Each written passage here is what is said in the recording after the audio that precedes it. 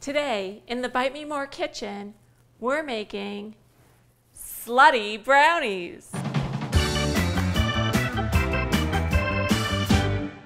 To start with, what is a Slutty Brownie? It's a layer of cookie dough. A slutty layer of cookie dough. Followed by our version with caramel sauce, score bits, Oreo cookies, and then a layer of brownies.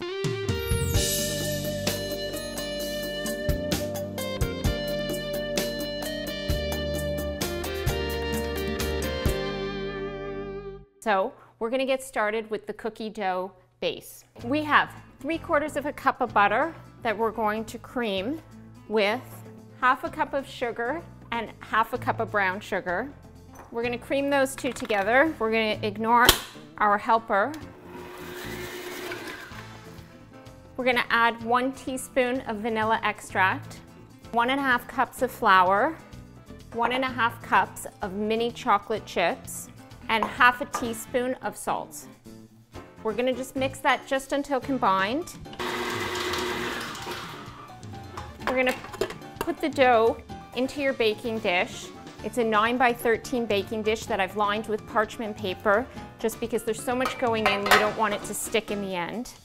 The bottom crust is in. We're gonna pour 1/2 cup of homemade caramel sauce and then 1/2 cup of score bits over top of the caramel. And now we're gonna line the entire dish with 24 Oreo cookies. Oh God. Our Oreos are in, and the final step, we'll make the brownie batter to go over top. We have 3/4 of a cup of melted butter. We're gonna add to that 3/4 of a cup of brown sugar and 3/4 of a cup of sugar. Now we're gonna add 2 eggs and 1 teaspoon of vanilla extract and whisk that in. When this is all whisked in, you can add 3/4 of a cup of flour and 1/2 cup of cocoa powder. Then add 1/2 teaspoon of baking powder and 1/4 teaspoon of salt. Whisk that together just until the flour disappears, and then your brownie batter is ready. We're gonna pour it over top of the Oreos evenly. We're gonna finish it off with 1/2 cup of score bits, and then it will go in the oven at 350 degrees for, what are you doing? You have never put on lipstick in your life. It will go in a 350-degree oven for 25 minutes.